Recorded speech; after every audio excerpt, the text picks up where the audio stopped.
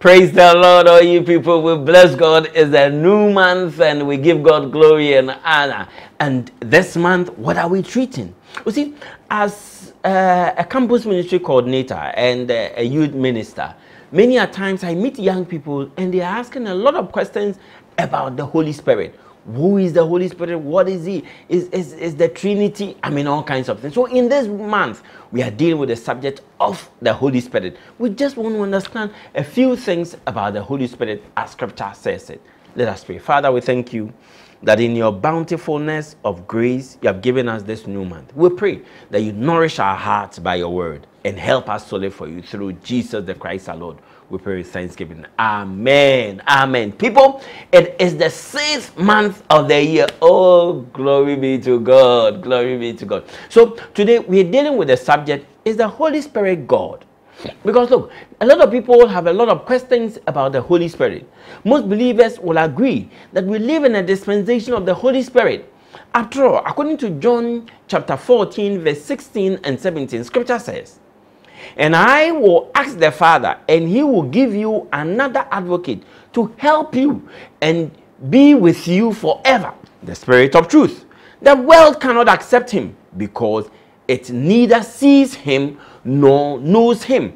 But you know him, for he lives with you and will be in you." So it is a period of the Holy Spirit. The Holy Spirit is moving us in this dispensation. However, the Holy Spirit exists as part of God, and he exists in the pages of Scripture. Let's go to Scripture and see.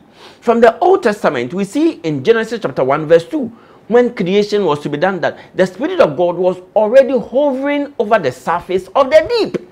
Again, in Judges chapter 14 verse 6, Scripture says that the Spirit of the Lord came upon Samson, giving him strength to defeat his enemies. So you see the Holy Spirit at work even in the Old Testament.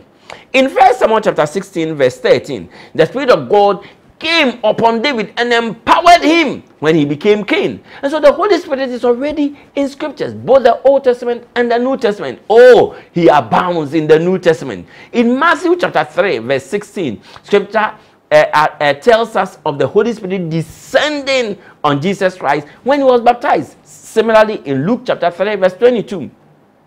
A lot more in Acts chapter 2, where we talk about Pentecost. That is when we commemorate the baptism of the Holy Spirit who descended on the disciples. Now the obvious question is, who then is the Holy Spirit? Who is the Holy Spirit? Let me tell you that the Holy Spirit is not just a force, but is the presence of God, who is God himself. The Holy Spirit is God's presence with us on earth.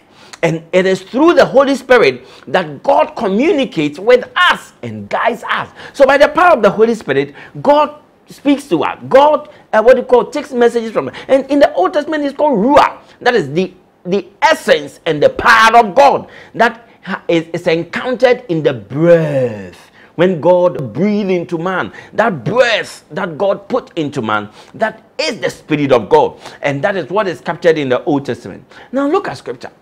In 1 Corinthians chapter 2, verse 10 through to 11, Scripture says, "These are the things God has revealed to us by his Spirit. The Spirit searches all things, even the deep things of God. For who knows a person's thought except their own spirit within them? In the same way, no one knows the thoughts of God except the Spirit of God." And so we cannot know God except the Spirit of God leads us and teaches us. So what evidence do we have that the Holy Spirit is God? The Holy Spirit is God because he shares the attributes of God. We say that God is omnipotent, omnipresent, and everywhere. And so when we say that the Holy Spirit is God, the Holy Spirit is omniscient. He is all-knowing. 1 Corinthians chapter 2, verse 10 through to 11. Again, the Holy Spirit is omnipresent. The Holy Spirit is everywhere. Psalm 139, verse 7 through to 10. And the Holy Spirit is eternal. Hebrews chapter 9 verse 14. And the Holy Spirit has all power. Luke chapter 1 verse 35. So these tell us that the Holy Spirit is God. And the Holy Spirit is part of the Trinity. You see, the word Trinity is actually not in the Bible, but we see the concept day in and day out interacting. In Matthew chapter 28, when God's the Great Commission is, it says, baptize in the name of God the Father, Son, and Holy Spirit. And so you see the Holy Spirit already as part of the Trinity. Now the Holy Spirit performs divine work. The Holy Spirit creates and gives life. That is divine work. It is only God who can give life, and the Holy Spirit gives life. In Genesis chapter 1 verse 2, and in John chapter 6 verse 63, we see that the Holy Spirit has power to give life. And you see, the Holy Spirit can raise the dead. He raises the dead. In Romans chapter 8 verse 11, scripture affirms the power of the Holy Spirit in raising the dead. Don't forget that working of miracle is done by God, and it is the power of the Holy Spirit that works in the believer to work miracles. Acts chapter 2 verse 4, and then 1 Corinthians chapter 12 verse 7 through to 11. And you know what? A major function of the Holy Spirit is that the Holy Spirit convicts us of sin. John chapter 16 verse 8 through to 11.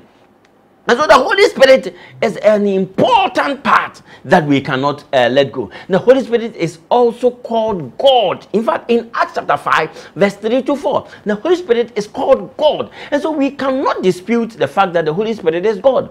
The other side of the coin is that the Holy Spirit is also a person. So you see, the Holy Spirit is 100% spirit and 100% person. What shows that the Holy Spirit is a person? As a person, I have a will. And the Holy Spirit has a will that makes us make choices and decisions, and that is the Holy Spirit. Furthermore, as a person, I have emotions, and the Holy Spirit has emotions. The Holy Spirit expresses love. The Holy Spirit expresses joy. Have you forgotten the fruit of the Spirit? You see, love, joy. These are fruits, and these are some emotions that as persons we express. And the Holy Spirit, being a person, can be grieved. Look, as I said right now, if you pinch me, I'll be grieved. So when the Holy Spirit can be grieved, then it shows that the Holy Spirit is a person. Now the Holy Spirit can even speak. The Holy Spirit can even speak. The Holy Spirit communicates through us. We communicate the power of the Holy Spirit. And so all these show that the Holy Spirit is God, and that we cannot look on the Holy Spirit as nothing. In conclusion, what we are saying here is that clearly through scriptures, we can see the manifestation of the Holy Spirit as an agent of God. Both the New and Old Testament show the presence of the Holy Spirit, and that the Holy Spirit is God. In John chapter 14 verse 6, it is affirmed the part that the Holy Spirit is both God and a person. So let us begin to trust in God. Let us begin to put ourselves in the power of the Holy Spirit, because this is the dispensation of the Holy Spirit. Let us pray. Father, we thank you that by your power you have given us this new man, and as we study about the Holy Spirit, may our life be engulfed by the power of the Holy Spirit, and live for you and live by you in all circumstances. May you order our steps, and may you lead us unto prosperity and goodness and good health and abundance in you in this new year. Father, may every resolutions of our heart be met in this new month, which is the 6th month of the year, that your name be glorified. The Lord bless and keep you. The Lord lift his face upon you. The Lord lift the light of his countenance upon you, and grant you his peace now and always, in the name of the Father, Son, and Holy Spirit. God bless you. Like, share, and subscribe to the channel, and let others have the blessings of God. Live in the power of the Holy Spirit. Bye.